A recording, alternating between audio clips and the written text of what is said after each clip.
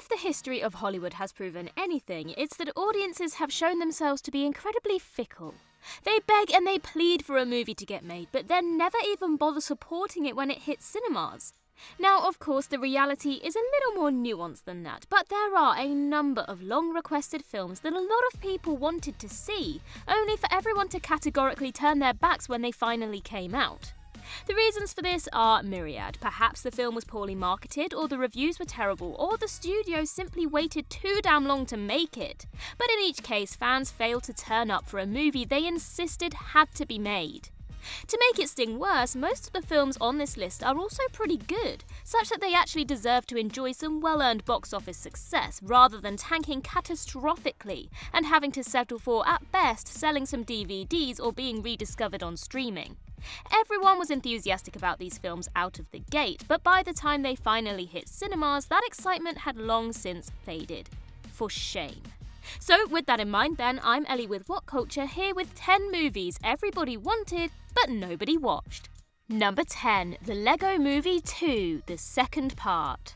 The Lego Movie was one of the biggest cinematic surprises of the last decade, a shockingly clever and creative tribute to those teeny plastic blocks we all love, rather than the crass, cynical commercial exercise it could so easily have been. The film was consequently a stonking box office success, and a sequel was soon enough announced, with The Lego Movie 2, the second part, finally releasing 5 years later in February 2019. Though there was considerable initial excitement about the sequel announcement, The Lego Movie 2 cratered at the box office despite solid reviews, grossing just $192.4 million worldwide, a mere 41.1% of its predecessor's $468.1 million haul. The reason for its failure has been dissected by box office analysts ever since, some blaming samey marketing which failed to distinguish it from the first film, others citing the 5-year gap between movies, and perhaps most persuasively, the ever-troubling notion of franchise fatigue. The Lego Movie 2 was actually the fourth entry into the Lego Movie franchise, with Lego Batman and Lego Ninjago films being released during the aforementioned 5-year gap. Though Lego Batman was a solid success, Lego Ninjago bombed at the box office less than 18 months before the Lego Movie 2's release, seemingly ensuring that all the initial excitement around a second mainline Lego movie dried up, killing the franchise. It's a damn shame really, as while failing to meet the highs of its predecessor, the Lego Movie 2 is a respectably enjoyable animated sequel. Number 9. Blade Runner 2049. Though Ridley Scott's original Blade Runner was famously a box office bust upon its original 1982 release, its esteem grew exponentially in the years and decades that followed, as large swarms of sci-fi fans discovered it on home video. Blade Runner is basically a mandatory inclusion on any list of all-timer sci-fi films, enough that Warner Bros. Greenlit a sequel, Blade Runner 2049, which finally came to fruition under director Denis Villeneuve in 2017. With a first-rate director and Avengers-worthy $185 million budget, fan excitement was through the roof that they were getting another mega-budget glimpse into this world some 35 years after Scott's original. Despite the anticipation though, Blade Runner 2049 was a box office failure, grossing just $259.3 million worldwide. A slow-paced 163-minute sequel to an artsy, philosophical sci-fi film was never going to make $1 billion, but Warner Bros. Clearly hoped it would pull at least $500 million and prove a solid success. Despite all that passionate clamouring for a Blade Runner sequel, evidently a lot of people decided to stay home when it mattered most. Though it has since performed well on home video, that's not nearly enough to make Blade Runner 2049 profitable when you factor in Warner Bros.' massive marketing spend. Number 8. Dredd. It can't really be understated just how much people loathe 1995's Sylvester Stallone starring Judge Dredd film, primarily due to Stallone's ego-driven decision to commit the cardinal sin of removing Dredd's helmet, as was never done in the comics. But when a Dredd reboot was announced, comic book fans were giddy that Hollywood had a golden opportunity to get it right this time and redeem the property. And yet, while 2012's Dredd received warmly positive reviews from critics, it bombed horridly at the box office, grossing just $41.5 million against a $45 million budget. That's barely 1/3 of what the Stallone film made 17 years earlier. The blame was largely levelled at the movie's marketing, which placed a heavy emphasis on the 3D aspect, enough that it was actually titled Dredd 3D. Though Dredd has been a strong performer on home video and streaming, it's a damn shame that more comic book fans didn't support it theatrically, as would have actually made a sequel possible. Given that there was a considerable uptick in the popularity of R-rated superhero films in the years following Dredd's release, things could have gone so differently with a few years' difference and a more confident, imaginative marketing campaign. Number 7. Serenity. Joss Whedon's cult sci-fi TV series Firefly wasn't given much of a chance by Fox, who aired the original run of episodes out of order and then unceremoniously cancelled the series in December 2002 after just 11 of its 14 episodes had aired. Both fans and the show's cast, led by Nathan Fillion, were devastated, and despite a concerted effort to get the series picked up by another network, it went nowhere. Yet, due to strong DVD sales, Whedon was able to get a follow-up film greenlit at Universal, with Serenity being released in 2005. Firefly fans, who typically refer to themselves as browncoats, helped spread word about the film online in an attempt to accentuate its modest marketing budget. But alas, when Firefly hit cinemas, it failed to break out into the wider mainstream, just barely recouping its $39 million budget. Given Firefly's mighty home video sales, it was no doubt a disappointing result for Universal, who quite understandably figured they'd at least turn a decent profit off the lower-budget sci-fi production. You can blame the lackluster marketing, which fans, bless them, tried to bolster, or the fact that it was the glorified series finale to a cancelled TV show, but Serenity deserved to do so much better than this. Number 6. Watchmen. An adaptation of Alan Moore's legendary comic book series Watchmen had been in the works for roughly 20 years before the Zack Snyder version finally stuck and actually got made. One of the most iconic and acclaimed comics of all time, a Watchmen movie seemed like an absolute slam dunk on paper, yet the complexity and ambition of the material also made studio executives wary. But Warner Brothers nevertheless gave Snyder $138 million to make an R-rated 163-minute adaptation of Moore's novel, and one which stirred up much excitement when its first trailer was put in front of The Dark Knight in the summer of 2008. Reviews ultimately skewed mixed positive, but in an era where R-rated superhero movies had yet to find their place with audiences, Watchmen's pre-release hype failed to translate into commercial success. Watchmen was an atrocious box office failure, grossing just $185.3 million worldwide, with analysts citing both its long runtime and grim tones as turning mainstream audiences off. It did, however, perform phenomenally well on home video, enough that it's estimated to have actually turned a modest profit. Even so, that a film whose original trailer stirred up so much buzz online tanked so hard when it mattered most was genuinely dispiriting.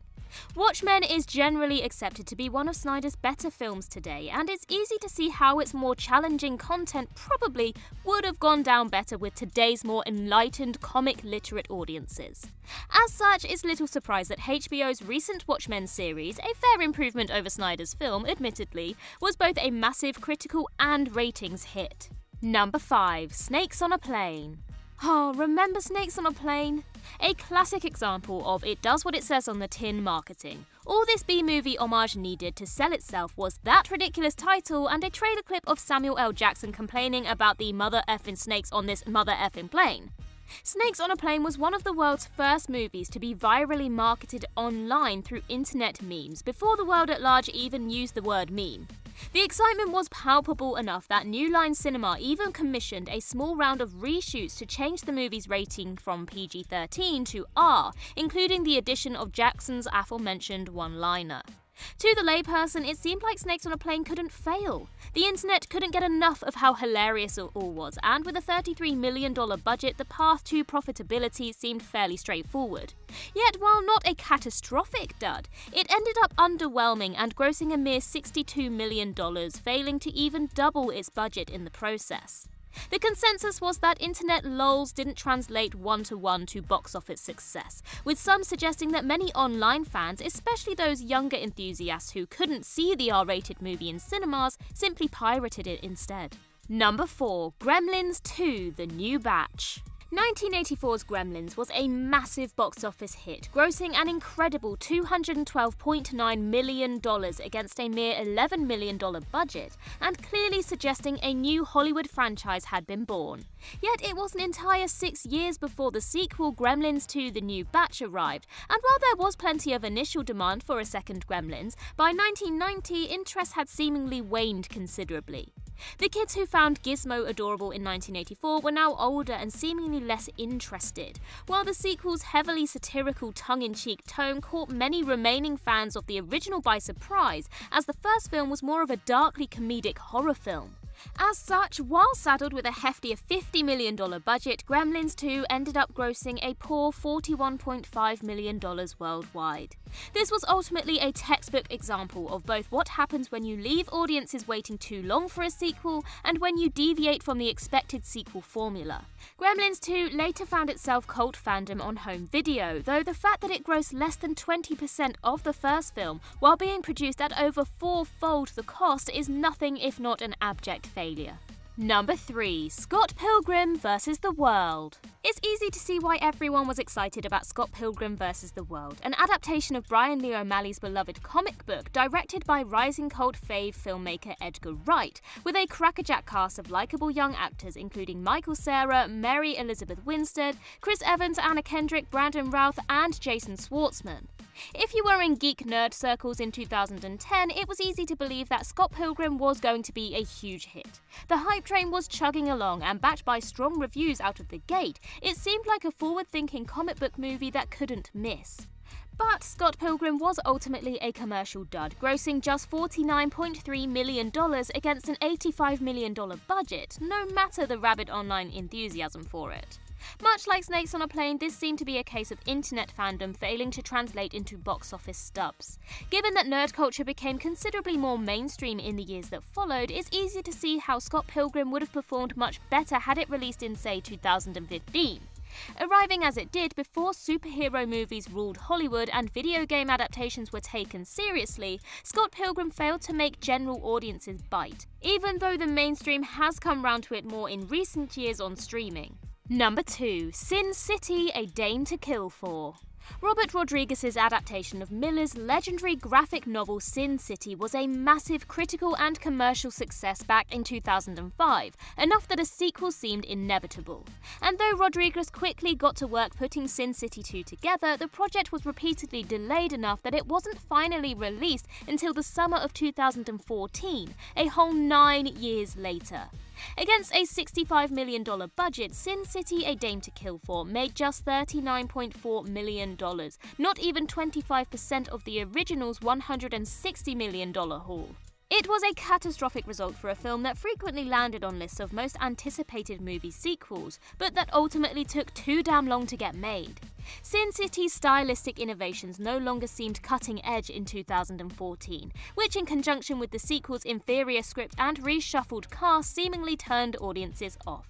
Had Sin City 2 been made within, say, 3 years of the original's release, things might have turned out quite differently. Number 1. The Matrix Resurrections.